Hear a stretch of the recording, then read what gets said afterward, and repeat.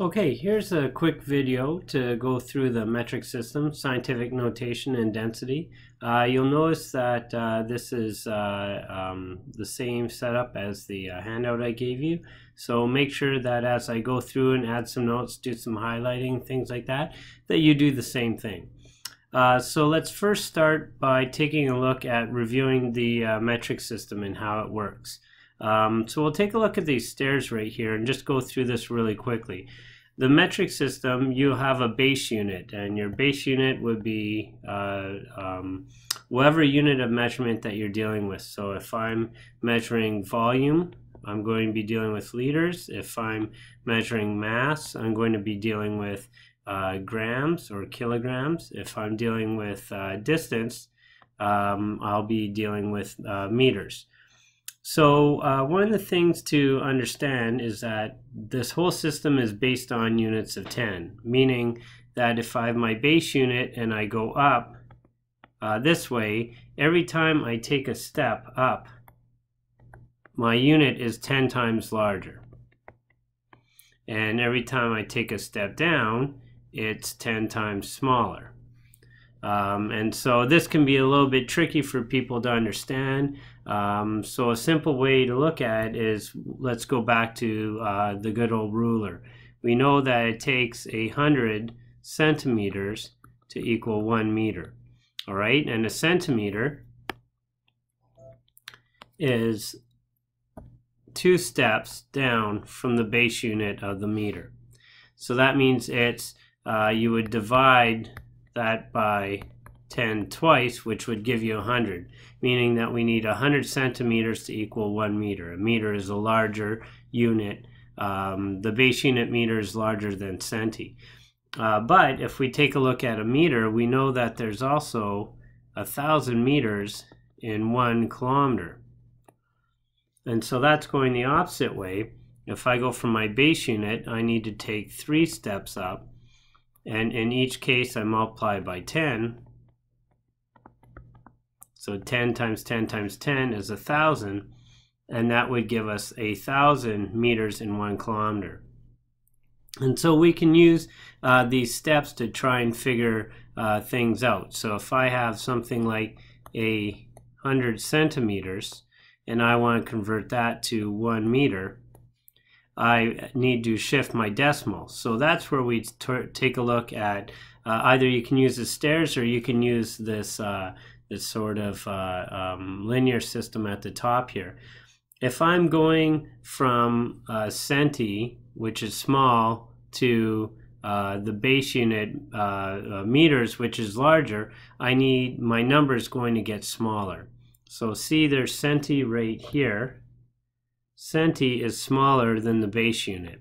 So if I go from small to large, like you see in this case, my numbers, my decimal is going to end up having to shift to the left. And so I need to, if I'm going up 2 stairs, which I'll get rid of this. This is sort of why I like using the stair system here. Because I'm going up my stairs, I need to shift my decimal to the left. So I go 1, 2, shifts to the left, and that gives me 1.0 meters. Now if I was going from a thousand, or say, let's go, I'm going from 5 kilometers, and I want to know how many meters that is, I would start at my kilometers and notice that I need to go down 3 steps to get to my base unit meters. So what that means is that and a lot of times I leave a little bit of space here to work with this. If I go 5 kilometers, my decimal's right there. Every time I go down, I bump my decimal point to the right. I go 3 steps, 1, 2, 3, right there. So see where we've got these empty bumps here? I just throw 0 in. And so that gives me 5,000 meters. All right, and then you would maybe write it out a little bit neater. All right, and so we have 5,000 meters. So a good sort of rule is if you go up the stairs, you shift the decimal to the, so if you're going up the stairs, you're going to shift the decimal to the left. That means you're going from something small to something large, so your number is going to get smaller. And again, here you may want to pause because I'm erasing some of the notes, so you may want to pause and make sure you got the notes written. Find a better space here. I've got the luxury of erasing. If you go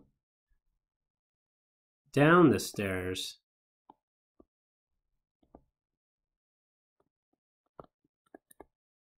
you shift the decimal to the right. That means your number is going to get larger. And we saw that when we went from kilo to the base unit meter. You know, if you have 1 kilometer, that's 1,000 meters. But if you have 1 meter, that would be 0.001 kilometers. And so that's how you would use that.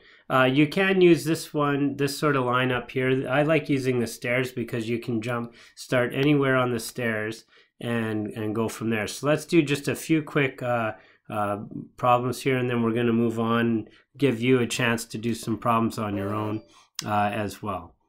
So let's take a look at the first one. We've got 7 centimeters and we're going to millimeters. So we're starting at centimeters and we're going to millimeters, so we're going down, and we go down the stairs by 1. So that means if I take my 7, and here's my decimal here, because I'm going down the stairs, I'm going to bump to the right, and I only bump to the right once. All right, so I have that there, so I know that I need 70 millimeters, 70.0 millimeters is going to equal 7 centimeters. And if you think about it, there's 10 millimeters for every centimeter. So that would be like saying 10 times 7. And if we take a look at this next one, we want, let's see here, we've got 95 meters and we are going to go to kilometers. And so if we go from meters, which is our base unit, to kilometers, we've got to go up the step 3 times. And so we need to shift the decimal to the left. So I start here, my number's going to get smaller because meters is smaller than kilometers. And I need to shift it 1, 2, 3 times. Now see how I shifted it here? And there's nothing in front of the 9, so I have to put a 0 there. Then my decimal, then another 0 right there. And so I get 0.095 kilometers. All right, so give her a go with all the other ones and see how that works out. Pause it right now, try them out, check your answers, call me over, or check the answers I posted online. And we're going to check out another section here. So you've probably noticed that I've jumped to a new section here on metric conversions using scientific notation. One of the things that we need to do is make sure we write like scientists, and so that's what we're going to be practicing right now. And there's an easy, simple way that scientists write out their number values, and what we do is we try and always keep things based on ones. So something like 100 could be written as 1.00 times 10 to the 2. And so if that was 100 meters, we would write it out in scientific notation like this. And so with scientific notation, what we're doing is we're trying to keep things as simple as we can. And so instead of getting really big numbers, which happens a lot in science, we keep the numbers small. So this is a way to keep the numbers small, and we're using the ones digits. And typically in science, we only go to like usually 2 decimal places. So, you know, we'll require some rounding and stuff like that. The tricky part with scientific notation is this part right here, dealing with that times 10 to the exponent something. So we've got some rules that will allow us to do this in a way that's pretty easy. So let's take a look at this one conversion right here. Say we had 2,560 millimeters, and you wanted to convert it to centimeters. The answer would be, what would we do? Well, millimeters are smaller than centimeters, so we're going up the stairs, so I would bump my decimal once to the left, because I'm going up the stairs, my number is going to get smaller. So now I got 256 centimeters. Now, if we were going to write this down, this number is a little bit large. So what we're going to do is this. If we kind of can wrap our brains around this whole bumping thing, what we can do is we can take 256 centimeters and we want to convert it to scientific notation. So what we do is we figure out where the decimal is. It's right there. And so this whole bumping thing comes into play again nicely. So if I bump my decimal 2 times over to put it there so that I'm dealing with a ones digit, I'll have 2.56 right there. Now, I bumped that decimal twice and I went to the left.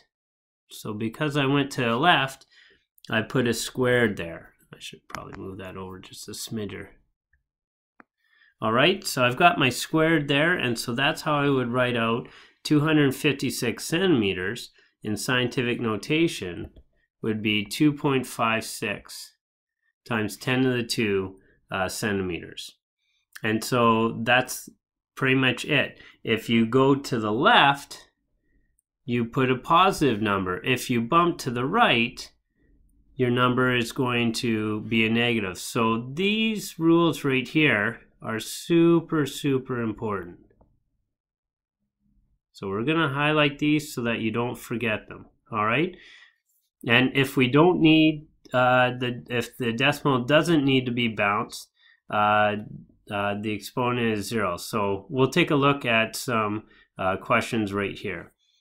So we've got 2,450,000 milliliters. Now, if I want to convert that to liters, I'm going up the stairs again, and I've got to go up 3 stairs.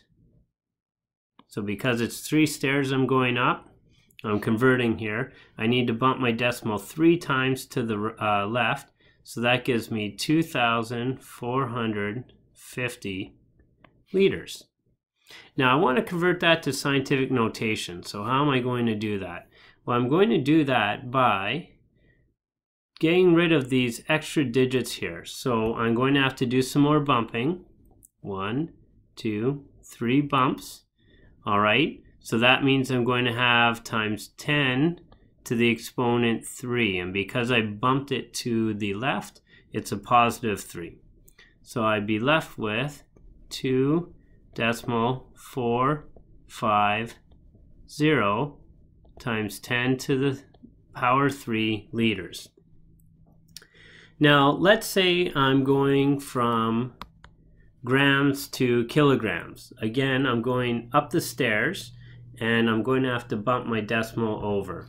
I'm going to have to bump it over 3 times because it's 3 stairs that I'm going up. I put my zeros in, and so when I go from 5.6 grams, which is small, to kilograms, so a much larger unit, my number is going to get really, really small.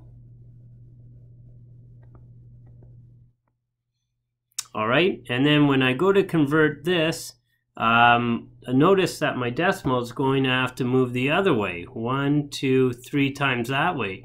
So I've got times 10 to the 3, but this time it's to the minus 3. So I'd have 5.67 times 10 to the minus 3.